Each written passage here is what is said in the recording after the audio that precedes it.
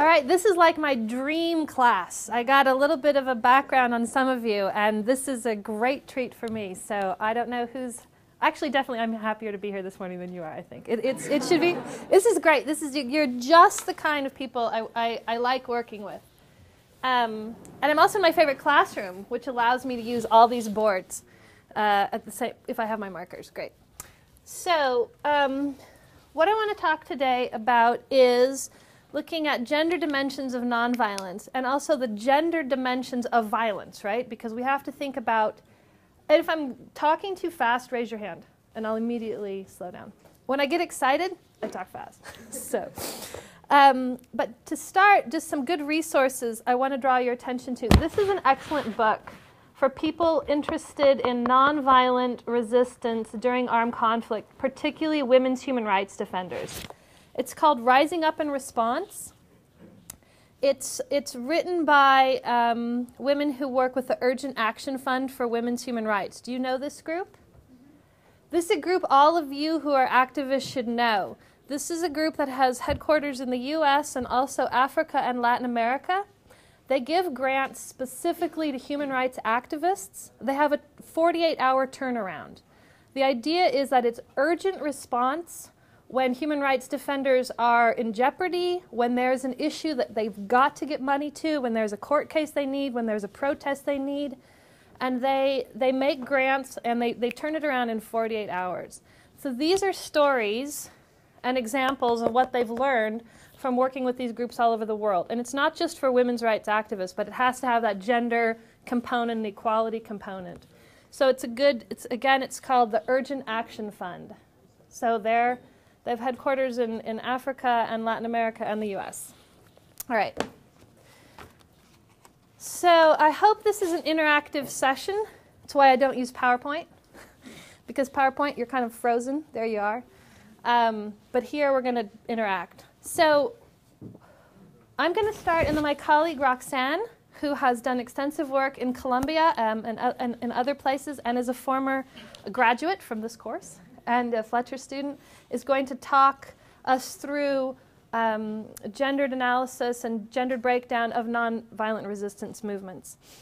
So I want to start us with some questions. We're going to talk about what is gender first, but we're not going to use a dumbed-down version. The dumbed-down version is the UN version. That's like 2 sentences, it's about your identity. We're going to have a conceptual framework because we have to think a lot smarter than 1 sentence. So I want to ask some questions to start with. Why do more men get killed in armed conflict, but more women actually die? Why do more men get killed during armed conflict, but in the end, more women die? Significantly more women will die. Why are more men in peace negotiations? Usually over 90 to 97% of all the negotiators and the signatories on peace agreements are men. But why do women make up the bulk of nonviolent resistance movements? And why do women, yeah? Oh, it's like a rhetorical almost. We're going to just pose these ideas. It's not like no, Saba, what's the answer? I won't do that. Okay? We're thinking about this. Why are most human rights defenders and frontline human rights defenders women?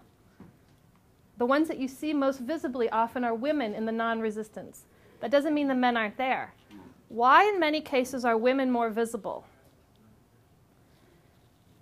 And why, when you have national and international interventions, do they often miss the human rights defenders, as you all know who are those, and the frontline activists, and in particular, the women get sidelined? So to answer those questions, you have to be able to do a gender analysis. You have to have a gender curiosity. And at the end of the day, all those answers will be very, if you don't already know them, they'll be very simple, right? So this is what we're going to look at. So we're going to start just with some big picture, because people say, "Oh, gender, it's a minor thing. It's a small thing." Actually, it's not. Gender is influencing everything that you're all working on, right? So we know that people have different needs and different experiences during situations of armed conflict. And we know that two of the most important factors of this are your gender, not your sex, your gender and your age. And just like people who fight in wars, who are the majority of fighters in wars? Look at the movement in Syria.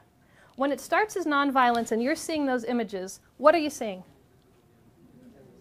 You're seeing a lot of women, aren't you? Once the movement moves more into armed resistance, what do you see? Men, right? You've got a big change going on. There's big shifts going on from that nonviolent to that violent conflict. So just like the people who are involved in conflict are non-gender neutral, neither is conflict. In fact, it's really discriminatory. So let's answer our first question. Why are most men killed in war? Why are more men than women killed in war? They're combatants. Okay, number one, they are the vast majority of combatants. They're the ones making the war, okay? So they're the ones choosing to mobilize violently. What else? Is it just combatants getting killed? Is it just soldiers killing soldiers? Okay, so why are more men getting killed? Absolutely, it's a tactic. Why do you target men? To weaken the opposition. Right. I mean, look at what's going on in any of the conflicts that are happening right now. Vast majority of your casualties, meaning people being killed, are men. And a lot of them are civilians. Because you target men, because in every culture in the world, men are what? They have the power and they are considered what? Protectors, warriors, right? The breadwinners. So if you can target that population, you can start destabilizing those populations. So men get targeted.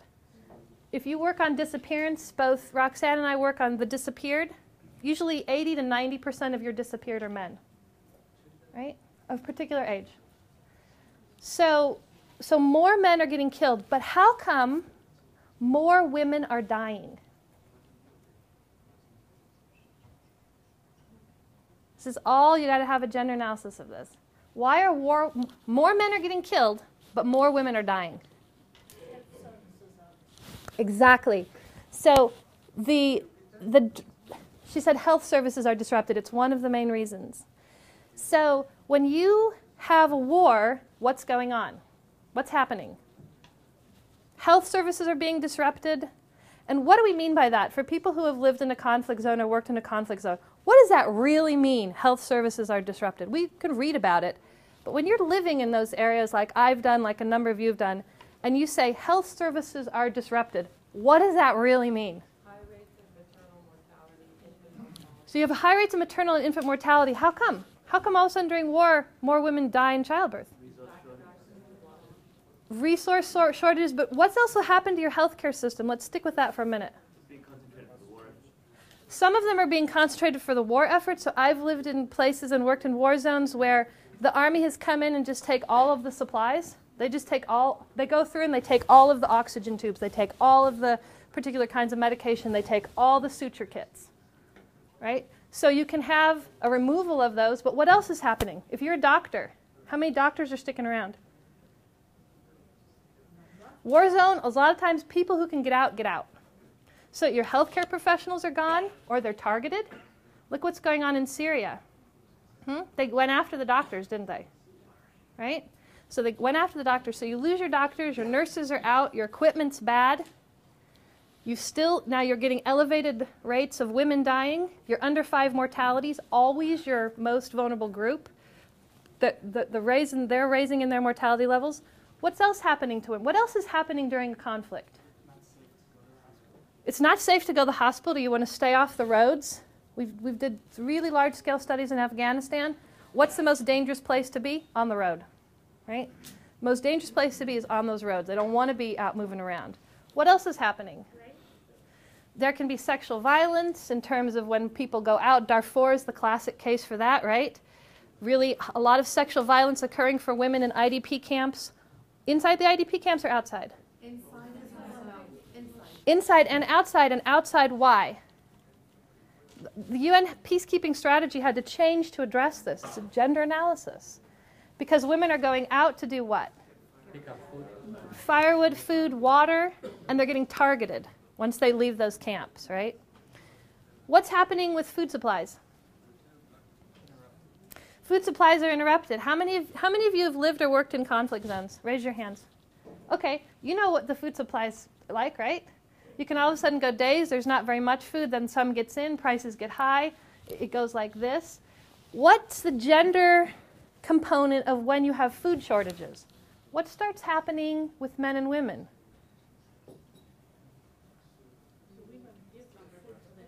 The women will give the food to their children, which is why the UN policies for wet feeding and dry feeding are you give the food cards to who? The mothers. Prior to this, in the 80s in Somalia, that was the kind of classic case that happened, was that they were giving the food card to men as the head of households. They were going to check on the women and children who were getting worse health. They found the men were eating the food. When you give the cards to women, they've learned women will feed their children first, not necessarily the men. Is that because men don't love their children? No, of course not. But it might be preferences for feeding males, especially adult males. Why? Because of the Indian protectors. Patriarchal system. Okay, so in some cases it's building on a system in which males are privileged. Most inheritance passes through males, right? Most property is owned by males. So there's an investment in those families. They have to keep their adult males alive, right? There's a priority on those adult males because they have the property. They're also, what happens when all of a sudden you're a female-headed household? You don't have your male anymore. Why are we worried about female-headed households all the time? Because they're doing so well? They're doing too much. They're more vulnerable. They're more exposed to crime. They're more exposed to violence. And they're usually poor. They have worse food security, worse food access, less access to education, healthcare. So families are also making choices to try to keep their adult males alive, which means who eats less? Women, right? Even more than children, the women will eat less. So we're having more women die because why? Right? So what's the number one killer of people in armed conflict? What do vast majority of people die from? Malnutrition, which leads to more susceptibility to disease, right? Vast majority of people are dying. It's why women are dying more. They're dying due to disease. They get weakened, they're more susceptible, and they die to disease. So while more men are directly killed, targeted as combatants, and also because they're going after particular kind of activists, people who hold positions of power, people who might mobilize in the community, the damage to the infrastructure, the damage to the health systems and the social systems, in the end will kill many, many more women, right? So if you're thinking about and looking at response, those infrastructures, especially health, sanitation, are the key to keeping people alive, and in particular, keeping your women alive. And I'll give you, then let's move to another example, okay? I just want to make clear how gender matters. So we also have, we didn't get into it, but displacement, you've got, mass displacement, you've got stress, family dislocation. All of these things have a gendered component. So we could say, okay, armed conflict definitely is gendered. We're going to go through all of it today. Or actually not today, but in the next hour. But natural disasters are too. You could say, well, how is a tsunami or an earthquake gendered? Like that's an act of God. That's an act of nature. It might be an act of nature, but it's occurring on human populations, and human populations are deeply gendered. So let's look at the tsunami, 2004 tsunami. So when we look at the death rates from the tsunami, for any of you who paid attention to the gender analysis of this, what are our female to male death rates? Just guess. Just throw out ideas. How many women died compared to how many men ratio? Okay, we have a 3-to-1, 3 females to 1 male. 10 female. Oh, this is good. 10 females to 1 male. Now let me ask you to your question. Why do you say 10 to 1? Because I wanted to get too high. Okay. All right. He's going to push the extreme. All right. I mean, why did whoever said 4? Oh, he's right. 4-1. Okay. Why did you say 4-1? Just guess.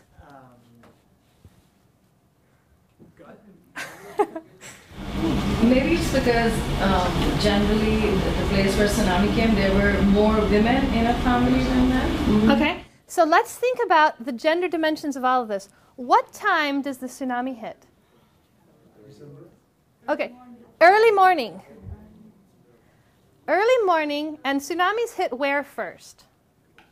The coast, right? Okay. Now, coastal areas in the early morning, where are men? Are they like snoozing and laying, hanging out? They're coastal people. What are they doing? They're out fishing, right? So many of the men were already out of the house and actually out on the boats, which just had the tsunami move under them. Who's in the house early mornings, like I was this morning, getting my 2 kids ready for school? Moms, right? Mothers are in the house in the early morning doing what? Cooking, getting their kids ready, getting everybody ready for the day, getting their kids ready for school. So when a tsunami hits, when those tsunamis hit, the majority of people in houses, in structures, were women with their children. The other factors had to do with how they dress. So if all of a sudden there's a huge amount of water and you're dressed like me, but maybe with 3 or 4 more layers, and you've got some kids, how well can you swim or run? Do most women have access to motorcycles and cars? So women's ability to flee was severely hampered. And this is because of gendered, how people live their lives in a gendered way. So your death ratios overall were 4 females to every 1 male. And in the hardest hit areas, actually our extreme case, right, almost all the dead are female. Now, when the humanitarian agencies went in there afterwards, they were not thinking smart. They're not like, we've got to immediately apply gender analysis. They just said there's devastation, the fishing's been damaged, this and that and this. So let's think this through. What happens when you have a large majority of your adult female population wiped out? What happens to that in that society, in those areas? Yeah, okay, so all of a sudden, because what do these women do? What do women all over the world do? They have babies and they raise babies. So all of a sudden, you've got a whole bunch of people who take care of children gone. And you've got men who survived, who may have children who survived, who now have what? So they're going to get up in the morning before they fish and they're going to cook and clean and get the kids ready for school and get them out the door. What do they need? They get a new wife, but what's happened to your population? So what kind of wives are they getting? Little girls, right? So you have a rise in child marriage. What happens when you have girls getting married at a young age? They don't go to school, right? Almost no child brides are going to school. Girls dropping out of school, what else is happening? Health people. Yeah, they have all kinds of complications because they're getting pregnant and having children too young, right? So we can see that even something like the tsunami, where you think, oh, how is a natural disaster gendered? It can have vastly gendered implications, right? And those are just 2 little examples. So I said all that to pique your interest, to say, gosh, maybe we do need to think smarter about gender. And now what I want us to do is to get our conceptual framework. All right, everybody tracking with me? Okay, good. So I love this board because, this isn't the moving board. This is already taped, but that's right. Okay, so we're going to do a much more sophisticated gender analysis. All right. So when we talk about gender, we have to make sure, my handwriting is practically illegible, but it's just to make it more engaging. So if you can't read it, just look, ask your neighbor. My son is 8, and he came home with his card, and it said that his handwriting was bad. And he said, "Oh, Mom, I'm feeling so sad because my card says my handwriting is bad." And I said, "Well, look at your mom's handwriting. Like, even I can't read my own handwriting. And I'm so smart." He said, "Oh, yeah, you're right. That's good." Okay, so first of all, we have to keep in mind always the diversity among men and women. Right? That is obvious. So when we talk about men and women, we don't think they're all the same, having the same experience. This classroom is a perfect example. You did not have the same experiences growing up. Your parents have different expectations of you based on your ethnicity, your religion, your class, your caste, your age, your sex, your gender, right? And importantly, gender is not some like little nugget inside of you that never changes, right? Gender is actually about, in terms of your identity, it's actually about a performance, right? You actually create and perform your gender identity every day. How you choose to dress, how you choose to act. The way you behave here would be different than the way you behave in the living room of your parents. Is, maybe not for some of us, is different than the way you behave with your partner, your lover, your spouse. Is different than the way you behave with your work colleagues. How many of you have been posted and worked in cultures very different than your own? Raise your hand. And when you have to think about how to behave, you have to really think about what it means to be an acceptable, respectable man or woman in those societies. And it means you have to behave differently. So in fact, there's nothing inherently, some little kernel of truth inside of you that says, you are a man, you are a woman, this is how you behave. It's actually a constant performance. And if you don't perform it, it confuses people. I'll give you an example. When I was working in Mozambique at the end of the war there, I was working with a population that had a very large number of child soldiers from that area. And there was a little girl, she was about 6. And she was sitting on my lap, and my translator, and she touched my face. And she asked me, "What are you?" And I said, "Well, I'm a woman like your mom. I just come from a different place, so I look a little different. But I'm kind of like a mom. And I'm a woman." She said, "And in this culture, they have fantastic hair braiding. I mean, it's unbelievable. Amazing things women doing with their hair." So she looked at me and she said, "If you're a woman, how come you don't do anything with your hair?" My mom has been saying that to me for years. Right? So you have to, you're performing it. And what that means is it's fluid and it changes. All right? And this is important. This isn't just interesting sociological stuff. This is going to matter when we look at conflict and resistance. So of course there's going to be a huge amount of diversity in this. And it's going to be contextually based. Context-based. You're going to change and you're going to be adaptable. You already are adaptable at changing these things. So because we're thinking of conflict, we're going to keep in mind that gender is a crucial factor, but that gender is being intersected with what other kind of factors? You're not just a woman, plain and simple, or just a man, plain and simple. What other things are influencing this performance, this fluid identity you have? Stereotypes? Okay, stereotypes, very true. So stereotypes based on... The societal norms. Okay, societal norms based on maybe your class, your caste. What else? Your religion. Okay, class and caste would be your economic status. Yeah, your sexuality, your race, your ethnicity. So your language, your ability, disability. Sorry, I can't hear. Somebody? I heard mutter. Your age, for sure. Okay. Yeah, and that'll be linked into... Disability, physical disability? Yeah, disability. This is because you can't read it. Don't feel bad about that. I can hardly read it myself. Okay, so these factors are always going to intersect with gender, but gender is really a primary way in which societies are organized.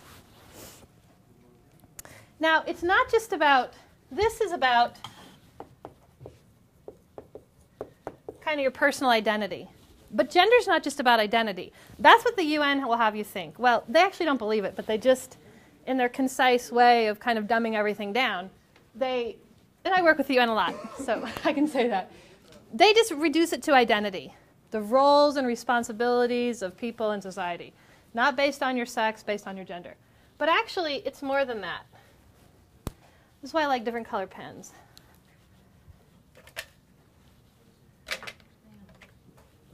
A dark one. Yeah, there we go. It's also about, oops, that's not going to work.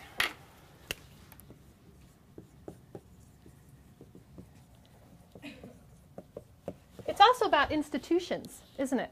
It's not just about people and their bodies and their identities. Institutions are gendered. Institutions are gendered in ways that privilege certain genders and certain ideas that are associated with genders over others. It's a hierarchical system, right, in which some people have more, are given, in some cases by law, more rights. So let's think about these institutions that are gendered. Okay, let's. Like inheritance rights? Oh, there you go. That's huge. So the law, and in this sense we can say inheritance. This is huge for women in situations of armed conflict. Why? Because men are dying, and they're being disappeared. And when you, as a woman, don't have a right to inherit, a right to property, like in Rwanda after the genocide, you had a demographic skew that the vast majority of your population left alive was women, and they had no right to own property or inherit. They had to change the Constitution, but it's also this huge change of practices, right? So inheritance is huge. Other institutions that are gendered that are going... marriage is huge. Ability to own your children. Who can have responsibility and claim their own children? These institutions are going to shape who lives and who dies. They're going to shape how people have access to resources or not to cope with armed conflict. This isn't just about, well, you can't inherit or not. What does it mean when you can't inherit and all of a sudden your husband's disappeared or dead? Can you repeat that? What does it mean when you're in a situation of armed conflict and all of a sudden your husband or your father is dead and you and your mother can't inherit? You get forced off your land. You get forced out of your house. Interestingly, studies that we're doing show that in war zones, our most vulnerable male-headed households are in rural areas. Our most vulnerable female-headed households are in urban areas. That's because they're landless and they're getting pushed off. So totally different dimensions going on there. Okay, what other institutions? Think big. What are the big factors in conflict? Military. Is the military a gendered institution? Right? It has particular... this country's a great example. It takes the lion's share of resources, right? This country has completely bankrupted itself on fighting wars. And there is almost no discussion about curbing that military budget, all right? Which is amazing, in my opinion. So the military is highly gendered, and it privileges certain kinds of people, certain ideas about whose security, right? Military and the police, too. This is huge. So after the invasion, after the U.S. invasion of Iraq, and they start retraining the police, they're building up the police force. Any female police? Nope, no female police recruited. What's happening to women right after the invasion in Iraq? What do we see a spike of which we did not have before? Okay, maybe you didn't follow. So I'll answer my own question. We see a spike of kidnapping. We see a lot of violence against women in the streets. And we have a police force being rebuilt, which is receiving no training on violence against women, which is not at all focused on protecting those street spaces.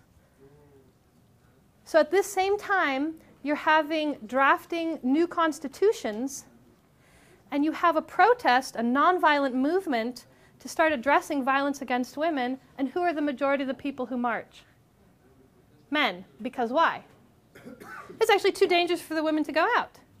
So the idea of whose security matters is gendered in these institutions, right? Other key institutions, think of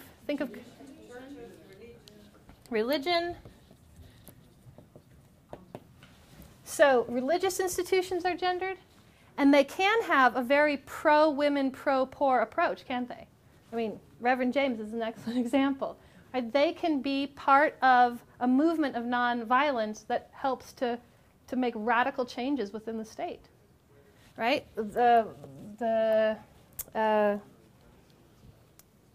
liberation theology in Latin America, a huge part of the movement, nonviolent movement, to overthrow those military regimes. What else? Oh yeah, we've got the law, so the judiciary, good. Sure. Education systems. And government. Sure. Governance systems. And then let's think of this. And your NGOs are highly gendered. The whole humanitarian apparatus. And what that means is that people get access, this is what we're really caring about, to different material resources. Because the gendering of these institutions will mean that people, depending on their gender and these other factors that are intersecting with it, are going to have different access to material resources, and they're going to have different access to try to survive that conflict. The more discriminated you are in those institutions, how are you going to do? You're not going to do well at all, right? You're not going to do well at all. Which is in part, again, why you're having more women die than men. And also the humanitarian support given during the conflict situation, which is not at all gendered. Because like in Pakistan, when the support is given, it's like they always focus on blankets or rice or such material, but they never focus on like sanitary pads or undergarments that are needed even in more, in more numbers. Exactly. Situations. So you can have it's absolutely right. The humanitarian intervention, where it's supposed to be neutral, objective, is actually really it's based on a whole bunch of gendered assumptions about what the priorities are. So in Pakistan, in the earthquake, the ICRC is actually a group that does really good, I think, gender work. They looked at, okay, what's the national data on how many females there are to males? And what do we know about the gendered practices of these cultures? In some of these areas, there was a lot of seclusion of women, there was segregation of women. So what does that mean about how we need to build bathrooms, wash facilities? Remember, disease, #1 killer. How do we have to build bathrooms, washrooms? How do we have communal space? If you don't give women and girls sanitary pads, what does that mean for them? They can't go to school. They don't go out of their houses. They constantly miss school every month. They could be out for a week, right? So it's about gendered assumptions, gendered priorities. Who gets the food? I'll give you another example from Somalia. It's not just women. It's gendered assumptions about males. There's a group of young men in Somalia who were separated from their parents. So these are young men in their late teens, early 20s. They were living on their own in the camps. So the food distribution was given directly to them, right? And as they were being checked on, these young men were getting thinner and thinner and weaker, and some of them died. And they kept increasing their food ration. They didn't understand what was going on. When there was more investigation, what they found was They were not wet feeding. Wet feeding means you cook the food. They were giving them dry supplies. But they weren't eating it.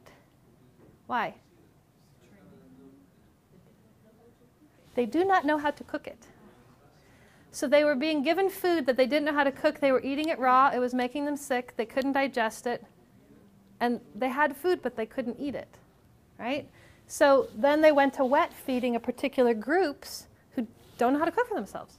Right? So all these things have a gender component. All right. The other thing that we need to think about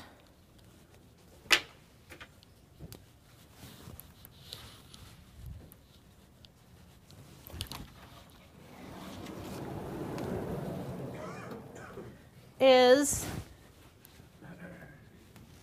I'll go back to black. Where's my black?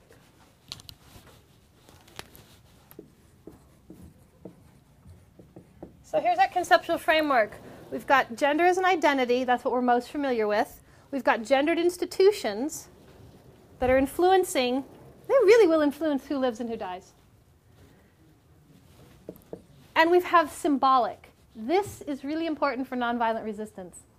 Because gender is also about symbolism, right? That may be the most abstract of all. What do we mean by that? Okay, let's ask an example that you might know. How many of you know the mothers of the Plaza de Mayo? The grandmothers of the Plaza de Mayo? Okay, Jason, what is this group? These were predominantly women. They were wives, they were grandmothers, or sisters. They were particularly mothers who wanted to know where their children were, and they were taken by the regime. Okay. And so they are the family members, the female family members of the disappeared. And why do they have the association with the Plaza de Mayo? Because that's where they first marched, made a public appearance asking where are our children. Right. So they wore signs, and they carried signs with pictures of their children, and it said, ¿Dónde estás? Where are they? How come it was only women? Very strategic. This is gender. This is about gendered symbolism. This is why a lot of the face of those nonviolent movements are going to be women. And it's like, think of Turkey right now and the woman in the red dress. It's all about symbolism. It was women because motherhood is related to woman. Motherhood, like woman symbolizes the motherhood. Mm-hmm. Okay. And what do we care about motherhood and symbolization of motherhood? It matters, and it also is going to matter why women are targeted. Gains more sympathy, gains more respect. What's going on with the picture of this woman in the red dress in Istanbul getting hosed down with tear gas? How come that outrages people? How come people mobilized around that? How could she be a threat? How could she be a threat, this college professor in this red dress? Right? This is about symbolism. When the mothers and the grandmothers of the Plaza de Mayo go out in march, they are marching against what kind of regime? A military junta that is disappearing, killing, and torturing people. Would it have worked for a lot of young men to be out there marching? What would have happened to those young men had they gone out and marched? They would have been picked up immediately. There would have been something done to provoke them. They would go after those men. These women use, and they say, we are just trying to be good mothers and find where our children are. And the state is very hesitant to publicly attack them. They do. They disappear some of them. But when they do attack them and push back, or they hose them down, right, it gets a lot of public outcry and resistance. The regime has to be very careful with that. So they're using motherhood. It's not just in Latin America. In Sri Lanka they do it. In Chechnya they do it. Even in Pakistan. In Pakistan they do it. Okay? So women and men can embody things differently, symbolically. Right? So as a form of resistance, you will see women organize this way, particularly under repressive regimes. Because the men can't go out. Those men would be picked up immediately. Right? So it's symbolic. That's just one example of the symbolic access. Let me just make sure. how else is gender symbolic?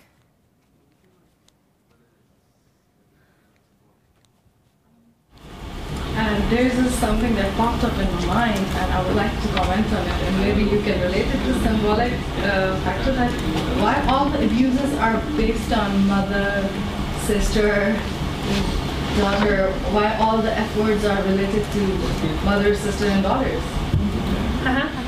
This is exactly why. This is exactly related to what we're talking about. Why do you target women? Because they symbolize your own respect, your own dignity. And they symbolize the honor of a man. So that's why when they... You want to attack men, you attack their women. It's a way to communicate to your male opponents. Because women culturally, they symbolize entire cultures. They symbolize religions. They symbolize nations.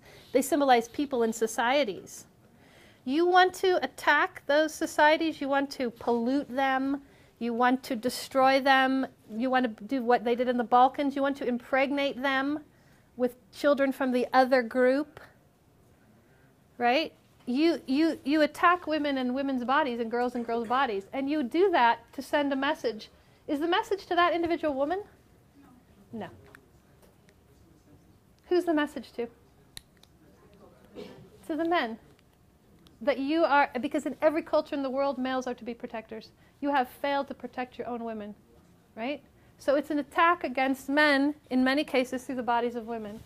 It's a way to perpetuate the symbolic of weaknesses. Exactly. And also to present woman in relation to men. She's the mother of a man and she's the sister of a man.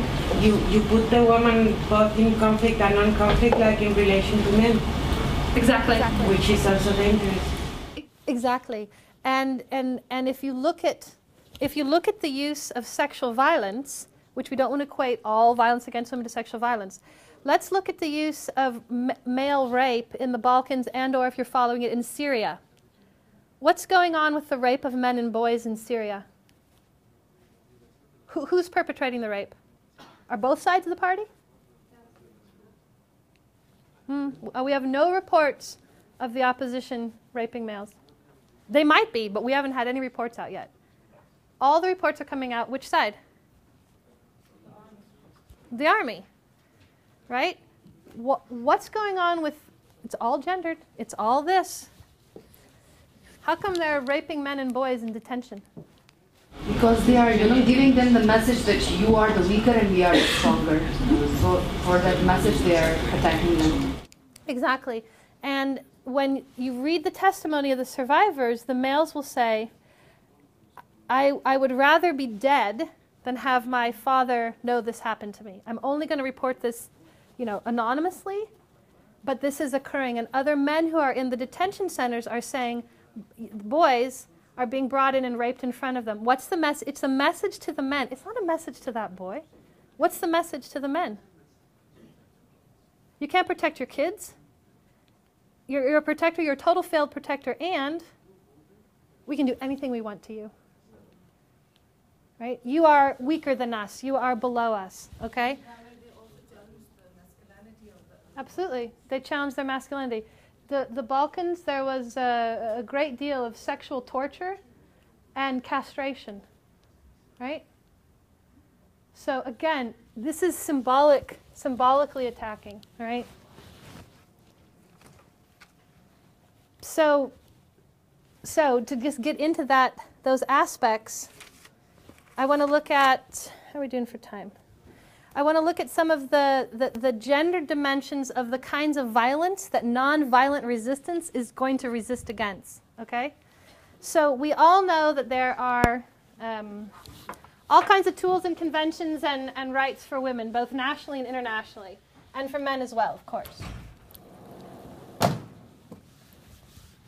What I want to look at is some of the gender dimensions. We started getting into it on the kind of violence and the ways in which it's targeting people based on gender and the ways in which resistance to it is also gendered.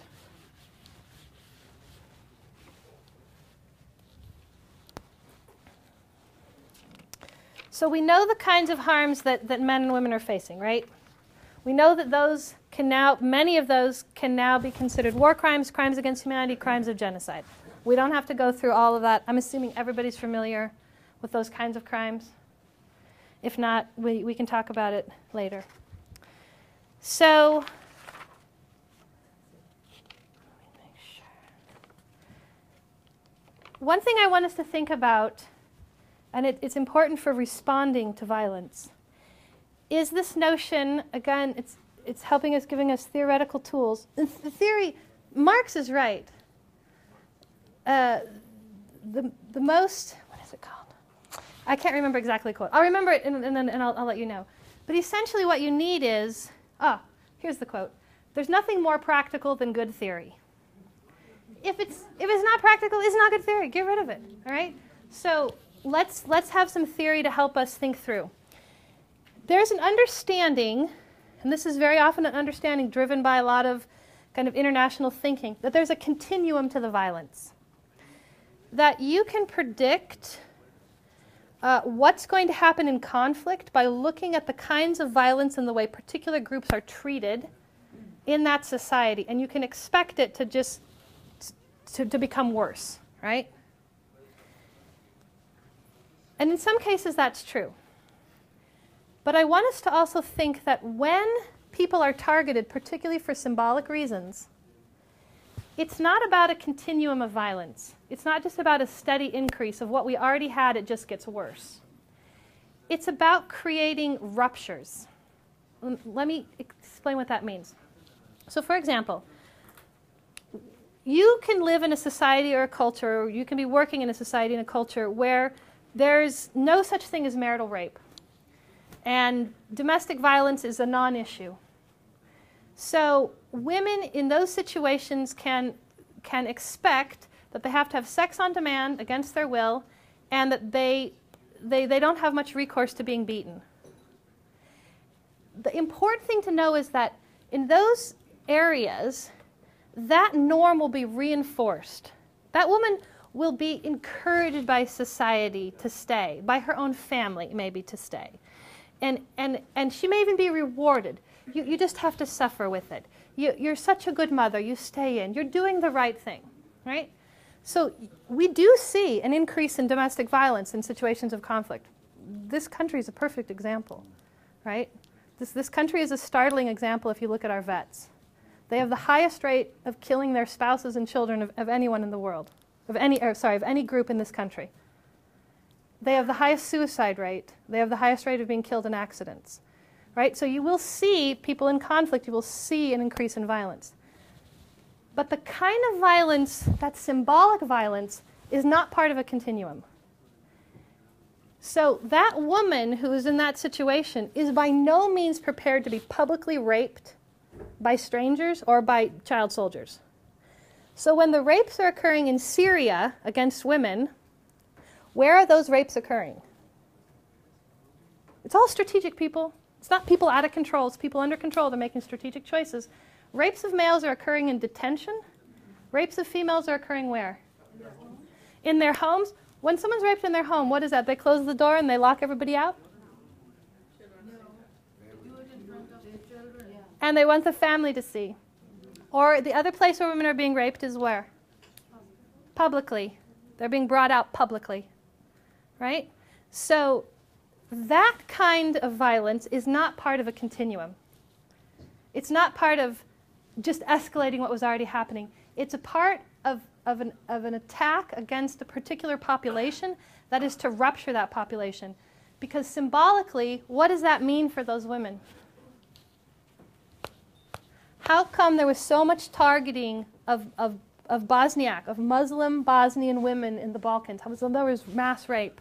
Why? Was a shame for them. It's a shame, but it's way more than a shame, isn't it? And they were carrying the children of the soldiers afterwards. So in some cases, they held them in rape camps and raped them until they were pregnant, and they were so far in their pregnancy they couldn't get back. And they would send them back across the front lines in buses with spray paint that said, "Welcome home, your Serbian sperm." Right? What did they want to have happen to those women? They could be killed in honor killings. What else? Ostracized, because they are going after those families and communities, right?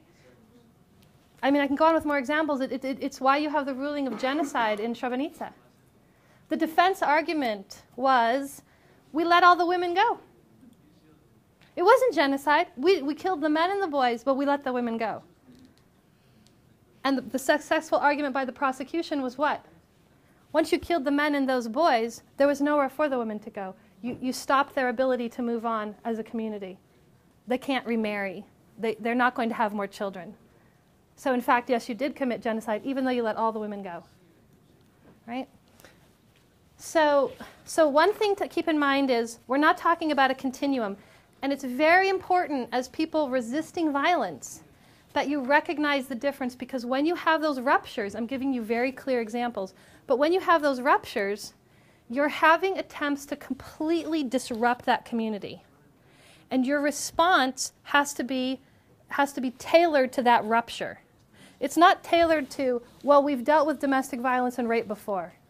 The meaning of that kind of rape or sexual assault is very different. And it's going to have a very different resonance, echo in that community. So we've talked about that symbolically. The next point I want to make, so we want to talk about ruptures, and I just have a few more points. We want to talk about sexual and reproductive harm. Okay? Sexual and reproductive harm is when people are targeted based on their sexuality and their reproductive functions. It's both males and females. So you have castration of males, you have mutilation, and here's another thing. I mean, I know you're all aware of this working in these situations. Detention is extremely dangerous. You want to try, if your colleagues are detained, you want to immediately try to get them out. And often if you don't know where they are, but you've heard they've been detained, you just start sending people to barracks or places where you think that they hold people. And we've done this before and we've gotten people out. You use all your contacts, they show up and they say, we know you have so-and-so here. We have reports that they saw them go in, we want them out. We know we saw so-and-so here, we need them out. Detention is extremely dangerous, right? Because detention is primarily where the torture is occurring. So, and I know a number of you have been detained. I myself have been detained. You want to get out as fast as possible. So, sexual and reproductive harm, a lot of it's occurring in detention. But it's targeting, again, this gendered idea of who the community is, what your ethnicity is, how pure you are, how you symbolize your group. They're also going to target mothering and fathering. Okay? This can also be used as a tool of resistance. We gave the example of the mothers, right? But they target based on going after people's children. The role of the father is to protect, right? So you might see that violence is being targeted this way. And remember, this is never about people out of control. This is about people under control making strategic decisions. Don't think it's about people running amok. That's very rare, right? You're really looking strategic. I just want to add one more thing to the sexual and reproductive harm, that especially in the tribal areas of Pakistan, women are used to produce more and more children so that they can be in the army. So in this way also, even before the conflicts, the women bodies are used for excessive reproduction. Absolutely, and we will see the same thing like if you look at South Sudan. So during the conflict between the North and the South, there was heavy pressure on South Sudanese women to have more and more babies to reproduce and replace all the ones that were dying. When you have women having lots of pregnancies, what do you get? You get high maternal and high infant mortality. Use in gender. I'm from Russia, and in my country, of course, women are correct. And I'm a leader of environmental group. And when I, with my team, stopped bulldozers to destroy my forest, of course I and my friend have a truck. But it was a very shock for media. And about my crowd, right? Injuries. And about traumas of my man's friend. And we have very good media after that horrible case. But I using my gender for my environmental movement. And it's a good protection for me and for my people.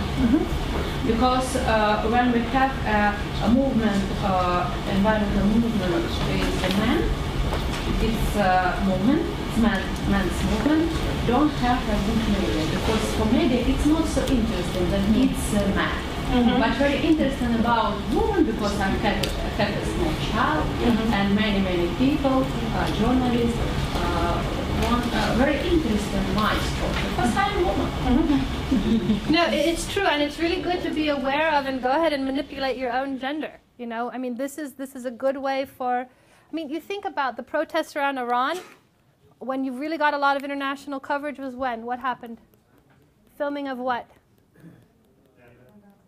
The young woman being shot. This woman in the red dress is the same. You think about how this resonates with the media. All right. We also want to talk about, I said poverty, property. Okay, we've already thought about gender dimensions of property. So when you attack men and women as the group attacking, you will get different responses. So if you can kill or disappear men, you can throw property. You can make all kinds of problems for that community and those families. And sometimes it is individual families targeted, families of activists. Those of you who are activists know you can be targeted, right? So going after property, going after men and women can create all kinds of problems with property. You lose your home, you lose your land, you start getting land grabbing, you can't have your inheritance. There's all kinds of problems that happen with that. The other thing is about going after women particularly as social capital. Social capital is the social relations. It's probably how every single one of you got your job.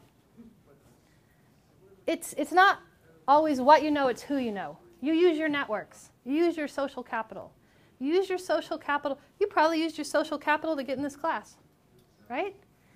So when you start attacking people symbolically and you start creating these ruptures, you can cause all kind of havoc with social capital. And social capital, studies find, is basically what keeps people alive in IDP camps. It's actually why women have higher survival rates in those camps, in some cases, because they're very good at using their social capital, their social relations and networks to get what they need.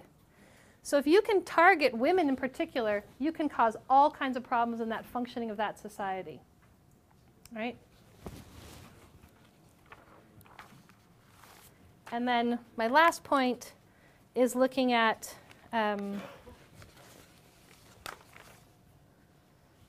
issues around shame and exclusion.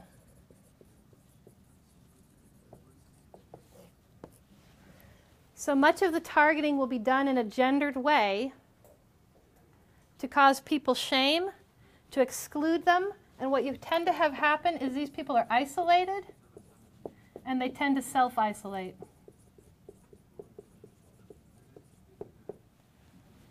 So the more you can attack people based on shame, based on symbolic identities that causes shame and exclusion, the more you can start breaking apart this social capital.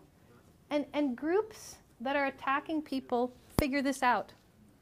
You know, many of you have dedicated your entire lives to overthrowing or resisting injustice.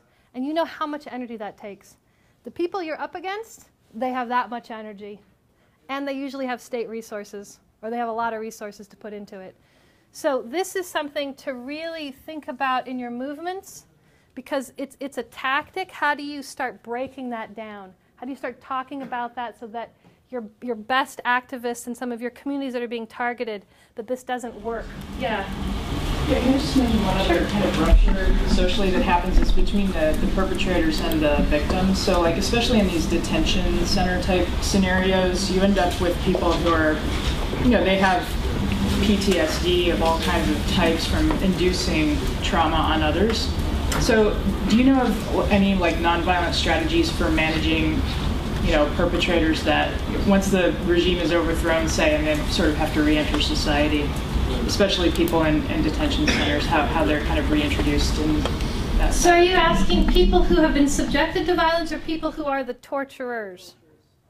You know, it's really important point what he's talking about, because there's been some studies, particularly of young people, like children, who had to in Nepal, there's some really important studies, that children who were forced to torture,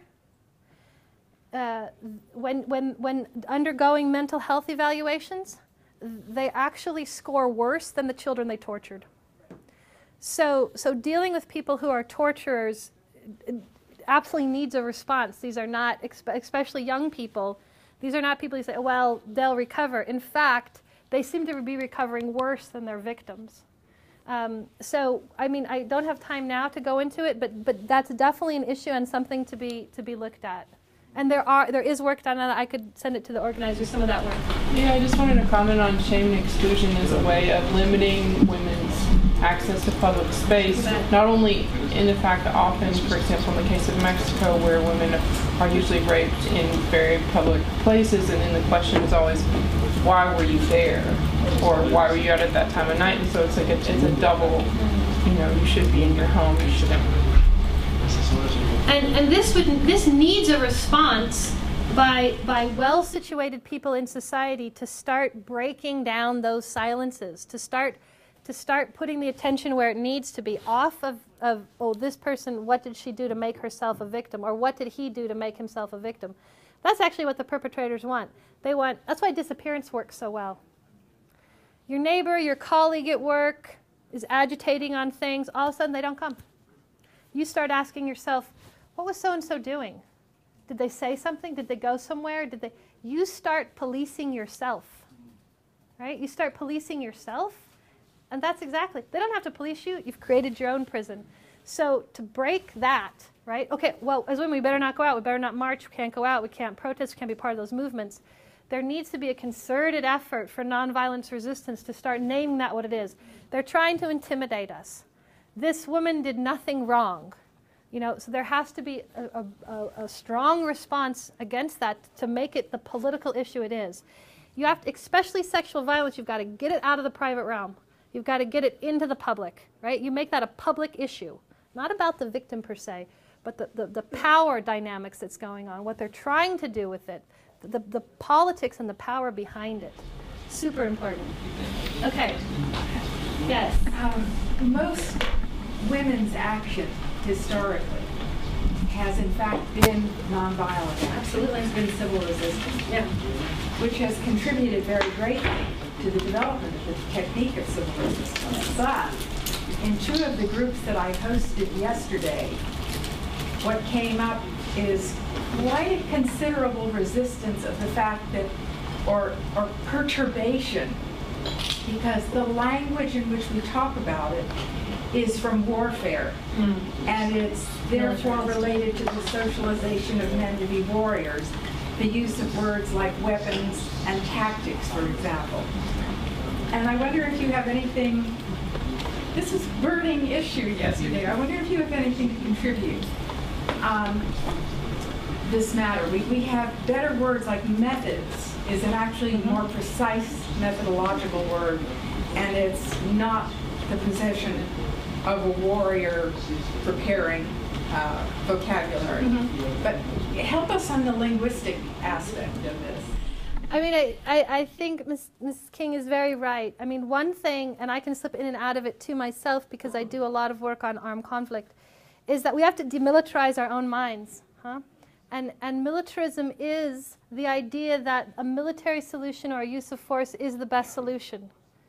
And that when we have a militarized idea of whose security matters, it's going to lead us in one direction.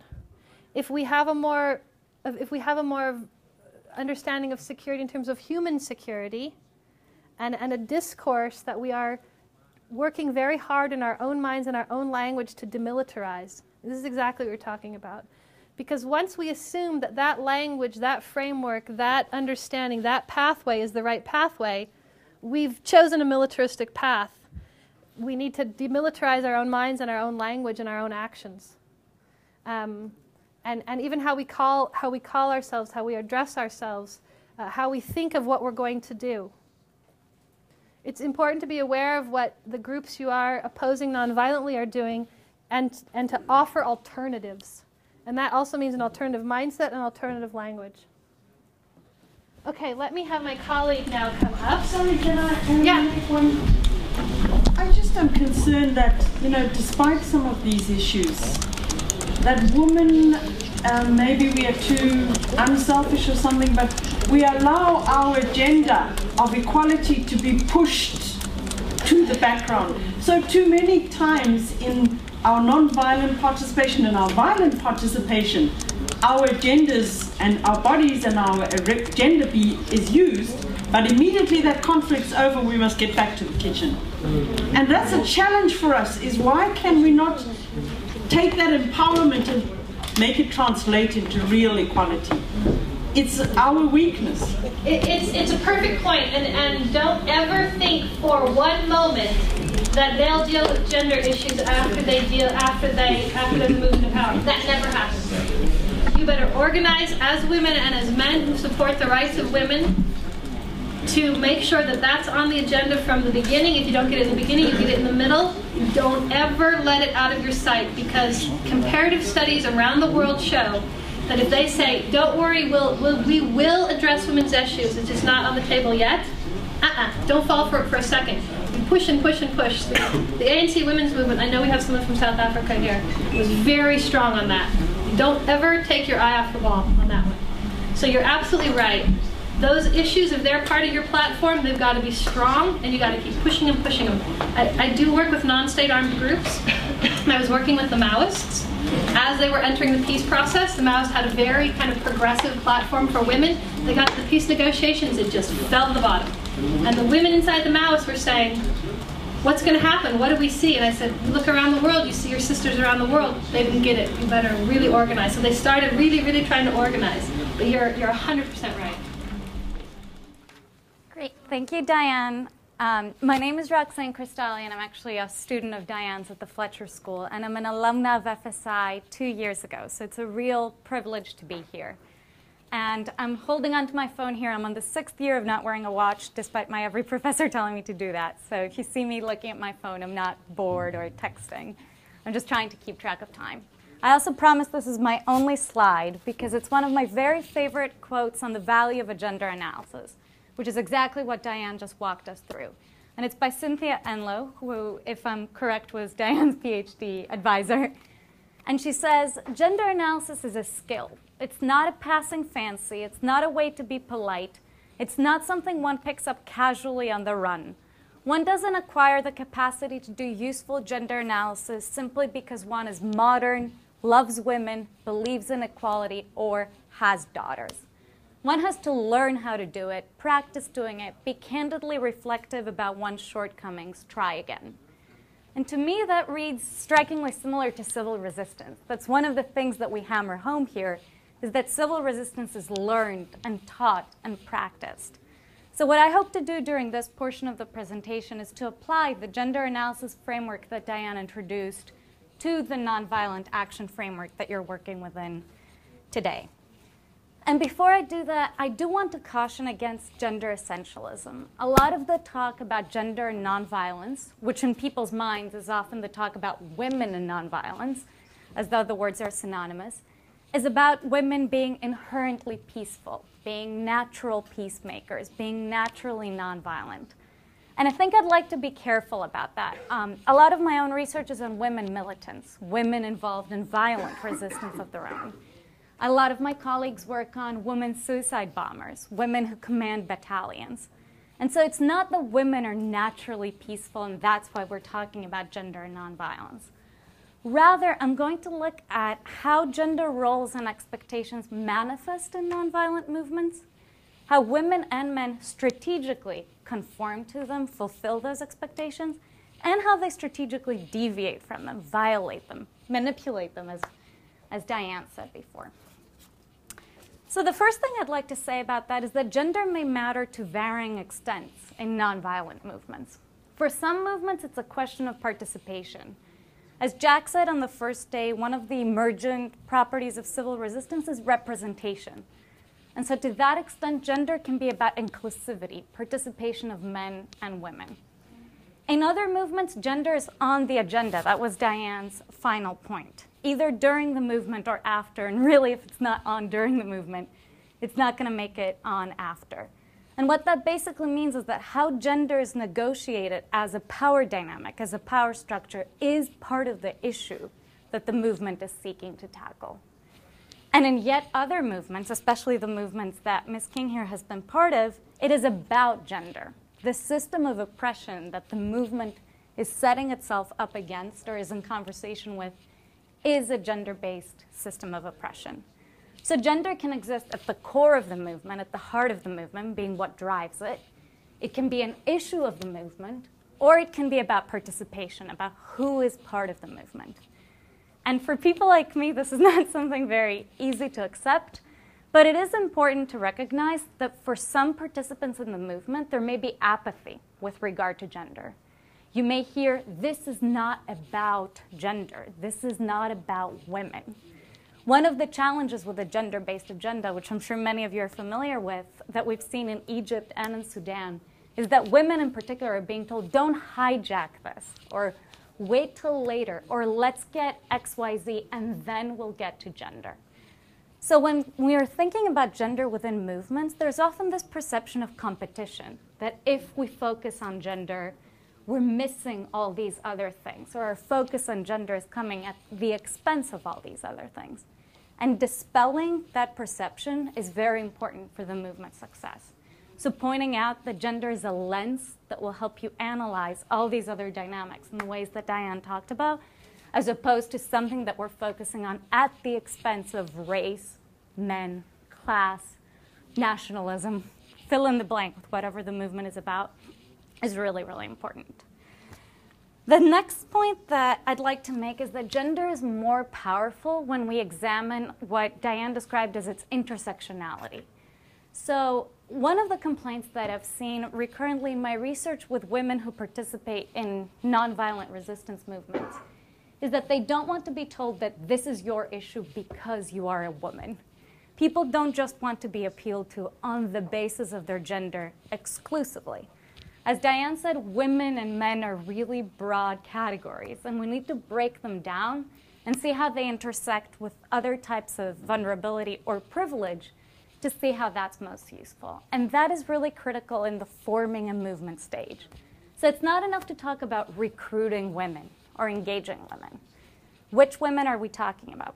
Young women organize differently and relate differently to each other than older women. Women in rural areas organize differently than women in urban areas. Sometimes you see organization around professions. So I did a project on femicide, the targeted killing of women in rural Mexico, and women are organized around journalism. So it was a professional association of women. Women journalists came together on the basis of that. It could be on the basis of religion. It's religious groups of women that are using that religious framework to organize themselves around their gender. And I'll give you a couple of examples. And so we need to stop thinking about gender, about men and women as monolithic general categories that have analytical value, and start asking ourselves, which women are we recruiting? Which men are we recruiting? And who are the allies here that we can bring together? Are there any questions so far? Make sure everybody understands the term essentialism. Yes, that's a great point. So gender essentialism, and Dyan can correct me if I'm wrong, is essentially the idea that there are characteristics inherent within your gender. You know, you are born a woman, therefore you are peaceful. You are born a man, therefore you are violent. And so I'm cautioning against that idea and trying to look at how both women and men can behave violently and non-violently. And so once we've thought about forming a movement and thought about which women and which men are we appealing to and who are the allies of the opposite gender that we can recruit on that agenda, who are the men we can get talking about sexual violence, who are the women we can advocating for the rape of men or against the rape of men, we need to think about gender expectations in a nonviolent movement. And that has to do with the performativity aspect that Dyan talked about before. So gender expectations matter because women and men strategically conform to them in nonviolent movements or strategically violate them. So that's the acts of commission, acts of omission framework that Hardy often talks about. So I'll start with how women strategically conform to gender expectations in nonviolent movement, essentially to show that gender tactics really matter in nonviolence, and also to point out some of the dangers of that. So who here knows the group Damas de Blanco in Cuba?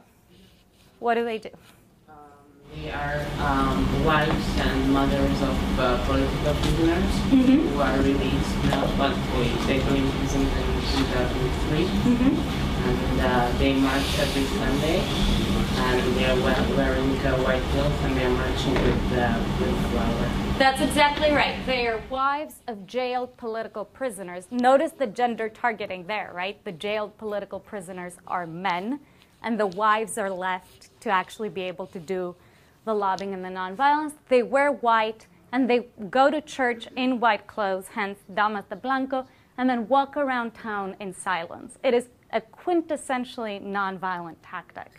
Why does it work? For the same reason that the example that Dyan brought up in Argentina of the mothers of the Plaza de Mayo work, because their perceived power is less than their actual power. They're not threatening. They're women in white. They're moms. Yeah.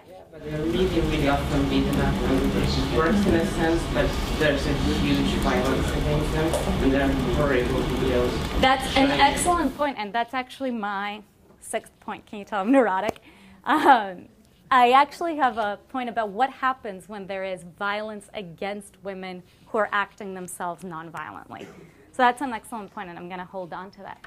So essentially what happens is that those women have a type of access and can penetrate the repression in ways that their male counterparts cannot.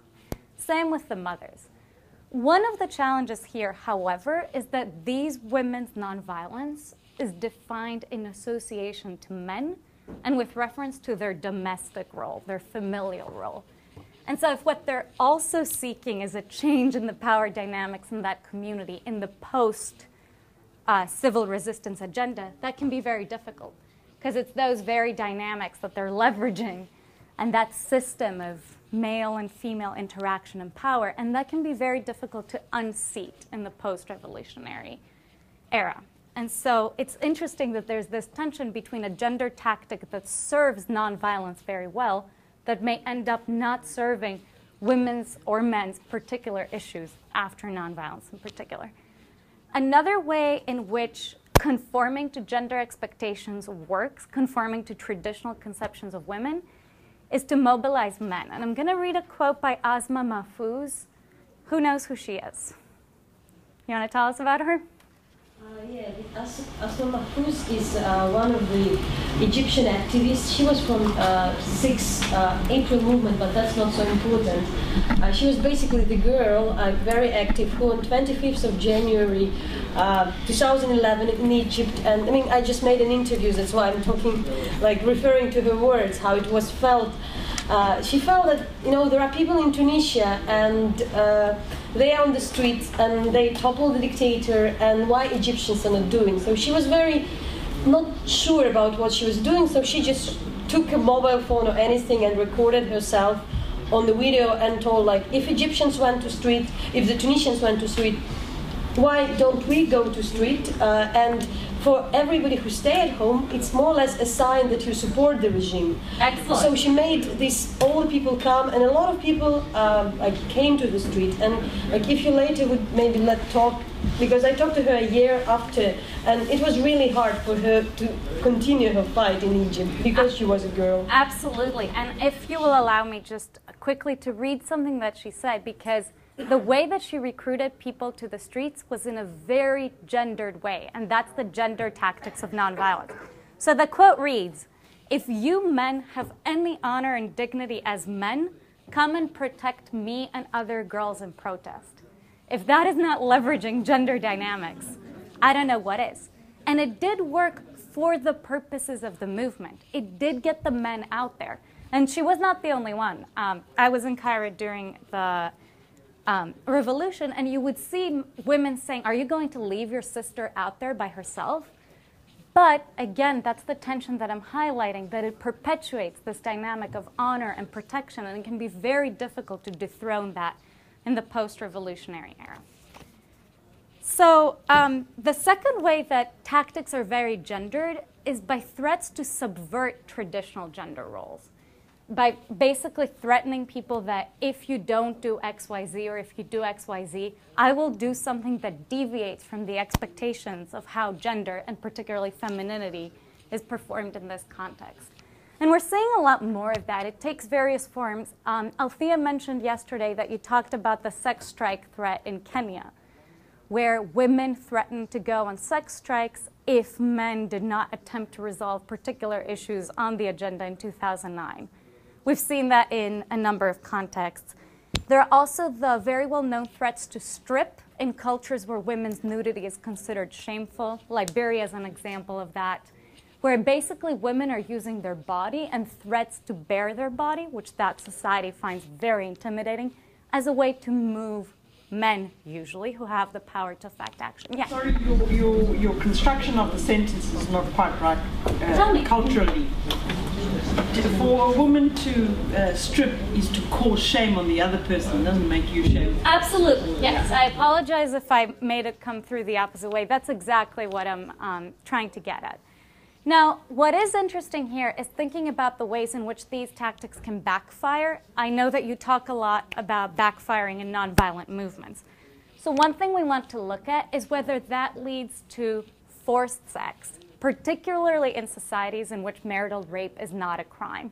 So we need to be thinking women can go on a sex strike, but is that really effective if men will attempt to have sex with them anyway, despite their will? I'm not advocating against the tactic. I'm just asking you to consider the unintended consequences that may emerge from it. Or another way in which it can backfire, which we've seen happen in some movements, unfortunately Sudan is one such case, is labeling all women as out of control. They need to be controlled better, or dismissing them altogether as crazy or whatnot. So it's interesting how these tactics can be effective in certain contexts or lead to the dismissal of women in other contexts. My last point is going to be what happens when there's violence, to hit exactly your question. And that plays out differently within the movement and outside the movement. When there's violence by the state, by the people the movement positions themselves against women, what we basically have happening is what Dyan described. It drives up the cost of oppression.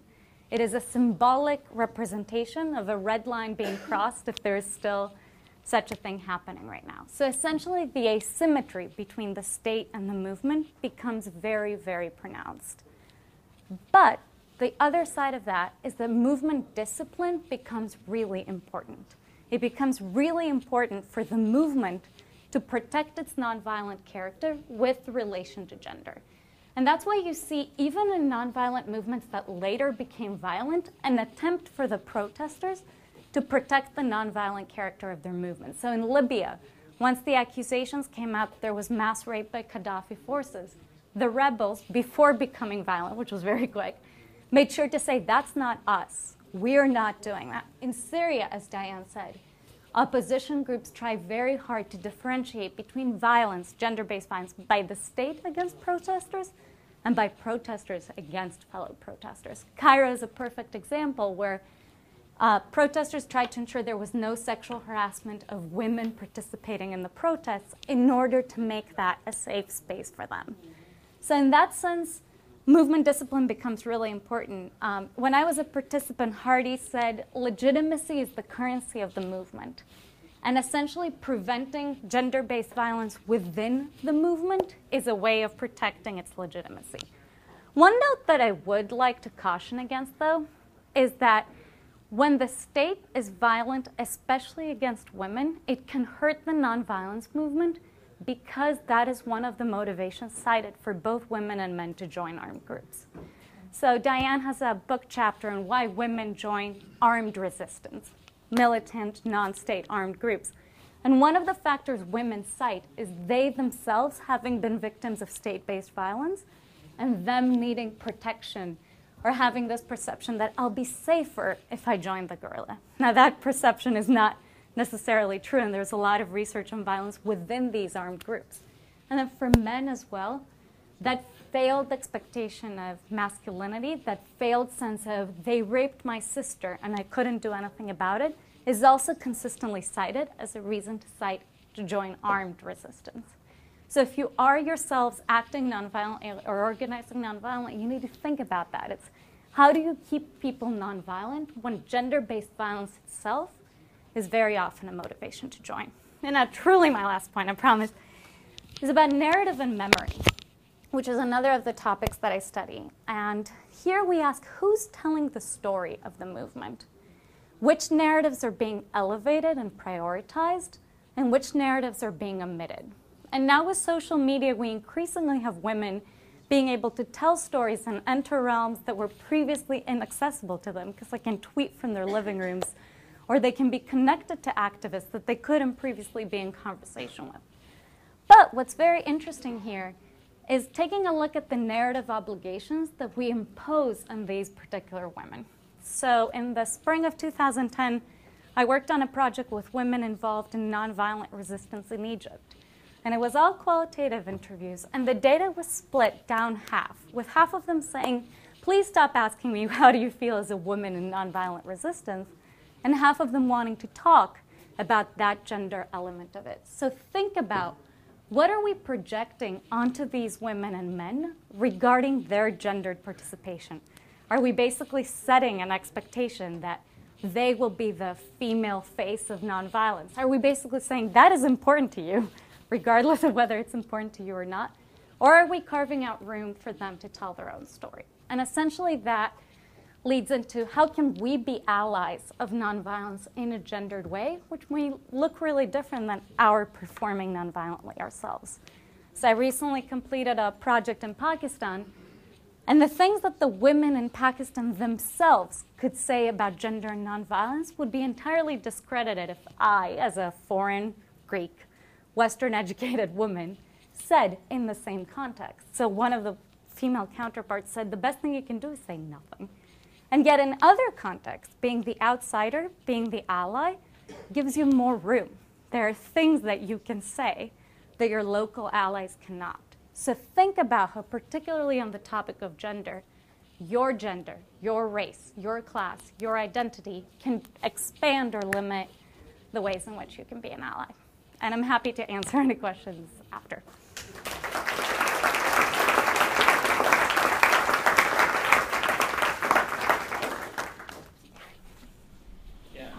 Thank you very much. Supposedly, I would like Dan probably to respond to this, my question.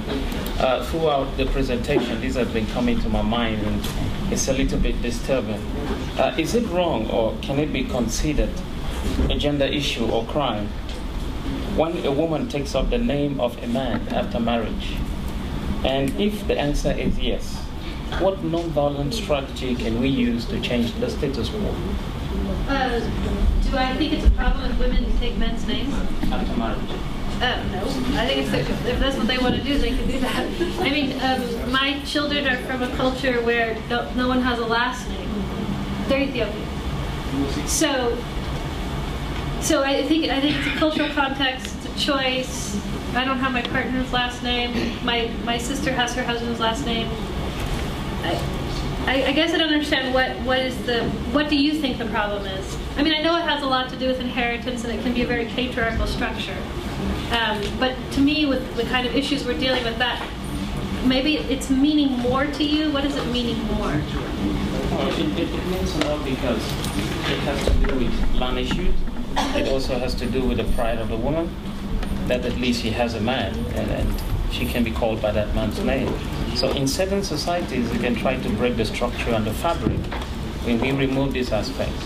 And maybe women also may want some kind of independence to say that, well, we shouldn't get married to a man and then have his name. That means being subjected to them in some way. And in the course of our gender struggle, maybe those are one of the things that we would like to remove. And so if we want to remove that in society, how do we do that in a way that is non-violent? Okay, yes, go ahead.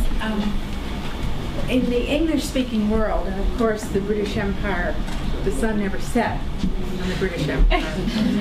Under Henry VIII, a doctrine of coverture evolved, in which a woman upon marriage almost ceases to exist in the eyes of the law. She becomes the man. It speaks for her, and in every way has power and control for her. And of course, Christian missionaries in many instances helped to spread this tradition of the change of name upon marriage. It's an issue with profound meaning if you know the history.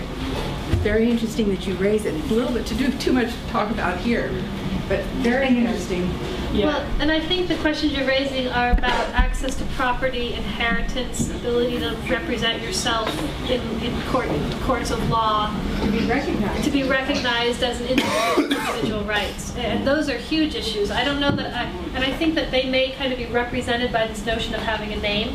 In the places I work, it would be represented in East Africa by being paid bride price. Are you officially married, traditionally married? Doesn't matter what your name is.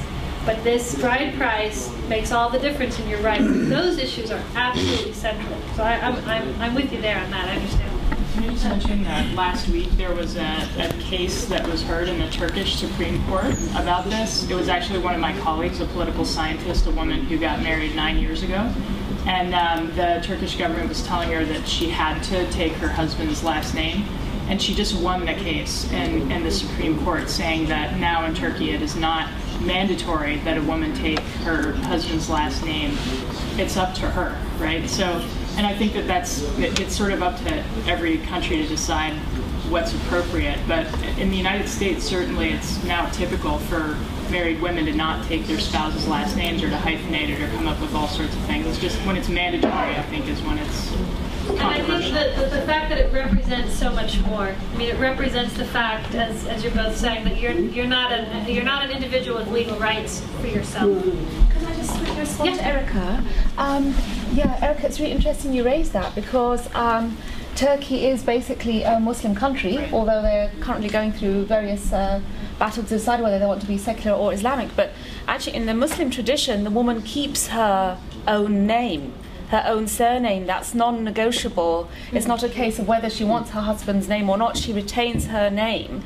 And I think that this is something that's interesting, worth noting, because often outside commentators remark on how badly women often are treated within the Islamic traditions, but it's often the way male patriarchal systems interpret these laws. But in actual fact, if you go to the way that the law should be applied, a woman retains her name, and also all her property, any property that she has or wealth remains hers. Even when she marries, that's not to be shared with her husband. That all remains hers to decide how she wants to deal with that wealth, or if it's at her leisure or disposal, if she wants to share that with her husband. So her name and her wealth and her property rights all remain intact after marriage. So yeah, I think that's really something worth mentioning. We're going to have to close the session now, I'm sorry. I think both of you, can you join us for coffee in Rugar Cafe? I think there's a lot more questions than we're going to have time for. And lunch and break. Yeah, well, okay, we're going to get as much of them as we can.